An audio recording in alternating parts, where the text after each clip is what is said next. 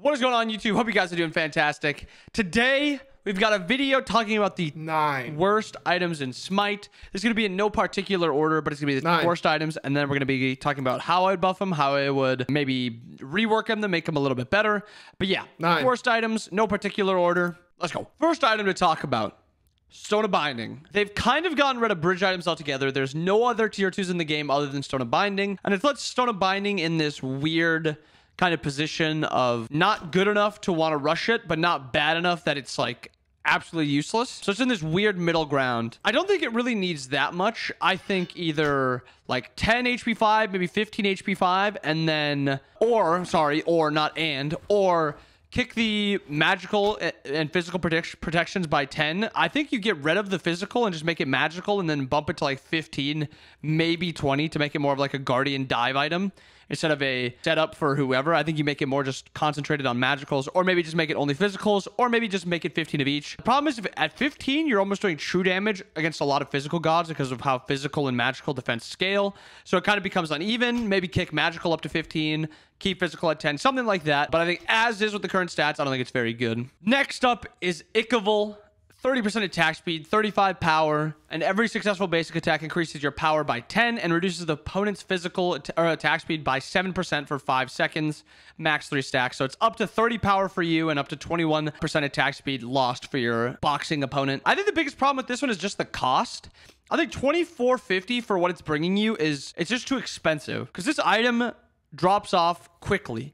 I think it is fine early game, but if you consider the cost of the other spike items in ADC, Dev's Glove is 2,300, Xe is 2,200. Some of the crit items are only 2,400, 2,500. Ichavil is just too expensive at 2,450. There's also no other starter you can really pair with it that makes it really good. If you go Cowl into Ichavil, you run into, you're going to get out sustained, or you're going to get out War of Attrition and just lose all your MP5.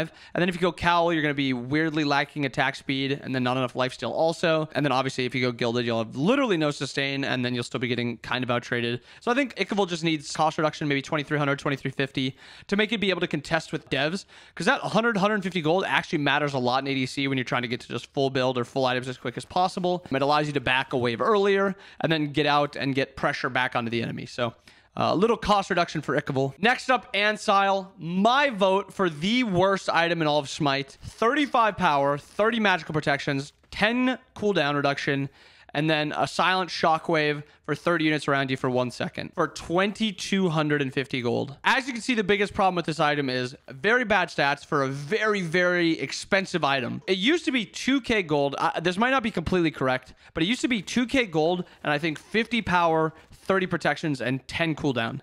It's lost 15 power and it's gained 250 gold. I think with its current cost, I think it'd be a really good idea to just even lower the protections down a little bit more, maybe 25, and then move the item all the way down to about 2k. It's just way too expensive. Way, way, way too expensive, and I don't think it'll be ever bought at this current. Maybe they're planning on reworking it or changing it completely in Season 10, but yeah, 2250 for the current stats. Very, very bad. Next up on the list, Tyrannical Plate Helm, 70 power, 30 physical prots, 100 health, 20 CCR, and then buffing lane minions' health and attack speed, and then when they die, you get power from it. Realistically, this item just doesn't have a place in Smite.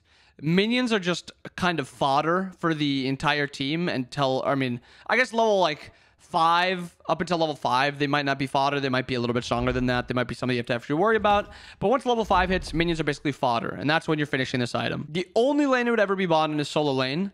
The gods that would be buying it are gods that can play around their wave, like healers. But healers have other items that they need more. They either need power items, or they need cooldown, or they need protections to be able to live. And this item is kind of all of that, but just not very good. And then it just does not scale very well. For a pretty decent price tag of 2,400, it never really makes sense. If I was to keep this item in the game, I would try making it just a super cheap item to give you some semblance of early game of like a bridge item. I know they don't really like bridge items anymore, but keeping it something like maybe 2k gold, 50 power, 30 prots, 100 health, 20 CCR, and then lower the health and attack speed you get from it down to like 2015, just to make it so it's a little bit of a good early game item. The only other option is to make it really good late game and then make it a sieging item, or maybe you can make it take reduced damage from mage abilities so that mages can't just insta clear the wave.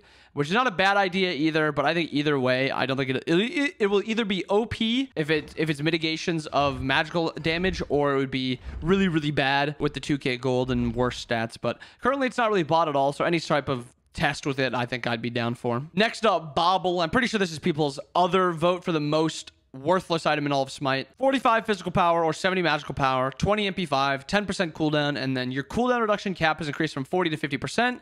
Your physical and magical protections are reduced by 10%, and your healing output is increased or decreased by 20%. I think the downsides of this item could just be removed at this point and just keep it. I think the biggest problem is 2,700 gold makes it just too expensive for these weird stats you're going to be getting.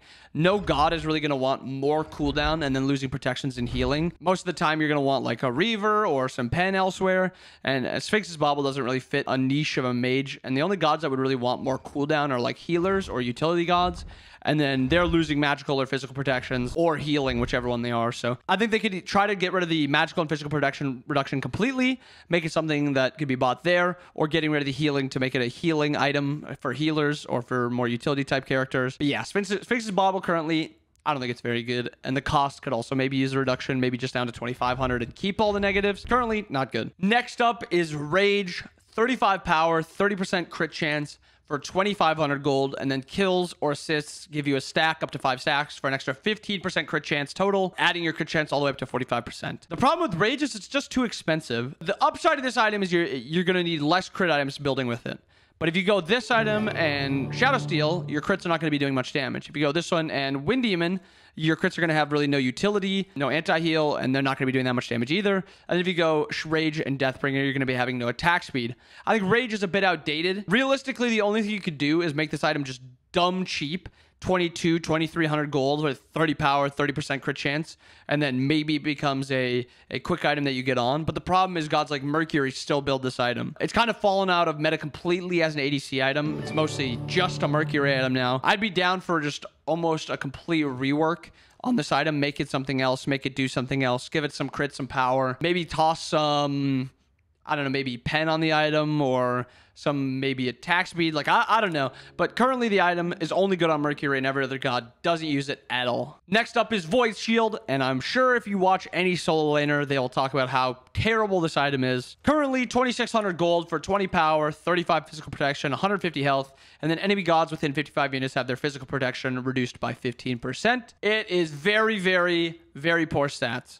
20 power, 35 procs, 150 health. Very, very bad. Personally, I think this item just needs extra stats. I know you're worried about like the double warrior meta, tank meta kind of running it down, but the item just kind of makes no sense without having some sort of stats for the price tag. Even if you want to kick the price tag up a little bit, make it a really late game item, like a 6th item for some gods, 2,800 gold, give it like 60 physical protection, something like that.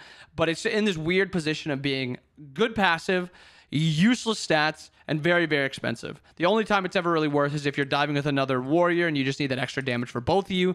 But even then, there's just better options. You could just go Glad to make your abilities do more, Berserkers to be a little tankier, do a little bit more damage. But yeah, Void, bad item.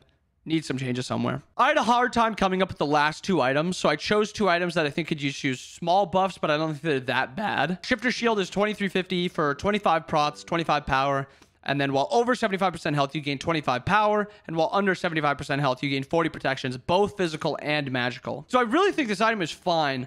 I think the problem is it's hard to control when you're using the power and when you're using the protections. I think a very slight cost decrease to like 2,300, maybe 2,250 puts it into a really strong spot where it's an item you can actually rush if you wanted to early, or you can build it second and it feels pretty good. I still think it's an okay item on gods like Naja, where you can kind of control the heal and where you are, where the health is, or gods like Thanatos, stuff like that. But yeah, I understand why people don't like it.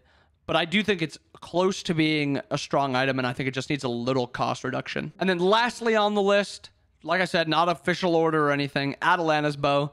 2,500 gold for 30 power, 20 attack speed, 10 lifesteal, 20% crit chance, and then a kill and assist, you get Atalanta's agility for 10 seconds, your movement speed by 20%, and the movement penalty for attacking, backpedaling, and strafing by 30%. This item is just too many like bad stats. 30 power is not good. 20% attack speed is not good. 10% life steal is not good. 20% crit, that's fine. but it's just giving you not enough of anything, and it's giving you just a little bit of everything, and I think makes it just a bad spike. If you were looking to build in this item, you'd be building it where you already have lifesteal. Like if you already have dev gloves, the lifesteal on this item is just kind of useless. Or you're going to be already capped on attack speed and you're not going to be really making much use of the 20%, or the 30 power is just way too low and useless, or you don't have any other crit chance anywhere else, so the 20% crit chance is just not needed. I think they should either remove the crit chance or remove the physical lifesteal and actually buff up the power and then the other stat a little bit more. So if they got rid of crit chance, give the lifesteal up to 20 and then put the power up to 40, and I think it puts it into a spot where it actually feels good to build it. The other thing you do is just get rid of the lifesteal completely and just give it like 40 power, 45 power, and then just keep the everything else as is. But having it with these weird stats of jack of all trades, master of none, I think is just bad for an ADC item. It never really spikes very well, but yeah. I hope you guys enjoyed the video. I hope you guys have a wonderful rest of your day. Thank you guys for watching. Like it if you did like the video. Subscribe also so you guys can see the next videos coming out. I hope you guys have a wonderful rest of your day. See you guys again next time. Peace.